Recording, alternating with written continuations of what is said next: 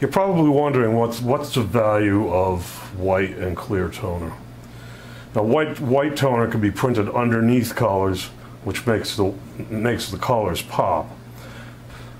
Now here's an application where it would be impossible to get this white, any of this white, on a clear film without white toner.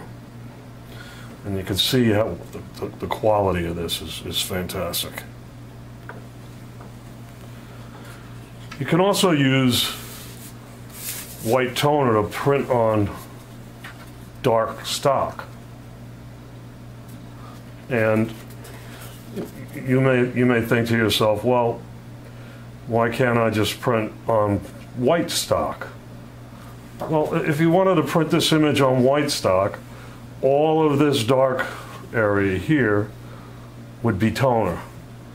And laying down that much toner not only wastes a lot of toner, but laying down that much toner on the page causes reliability problems eventually.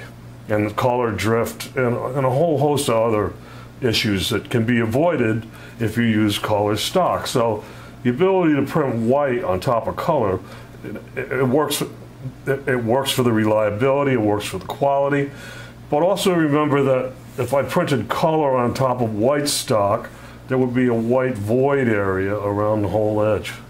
Now, color stock is color edge to edge. So if I had that white border around it, every side would need to be trimmed. And then when I needed to do any post-processing, such as folding and insertion, it would no longer be an 8.5 by 11 or standard A4 size. Your operators would have to set up the equipment to handle the trimmed stock instead of the standard size stock. So there's a nice example for the white. Here's another example here. Now, this is a two-color stock. It's white on one side and black on the other. And you can see printing white on top of the dark stock, it's very effective. And it would be a distinctive business card. So what about clear? Well, clear can be put on top of all of the toners. And in this sample here, I'll gently move it from side to side. The horse has got a clear overlay as well as these golden poles. So it may not be real apparent on the video, but when you're looking at it, you can see the matte black in this area and the image of the horse that jumps off the page.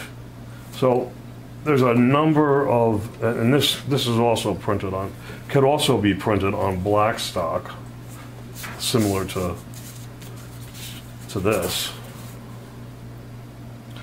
and white toner down here. So you can have white and clear on the same print. So there's a number of interesting effects that you can implement when you have the freedom to use the clear and the white toner. And in another video, we'll discuss how to set up your print job when you're doing a spot clear or a spot white print job, and we'll look at the software that's used to create the documents and designate where the clear and the white elements will be placed in the document. So thanks for watching.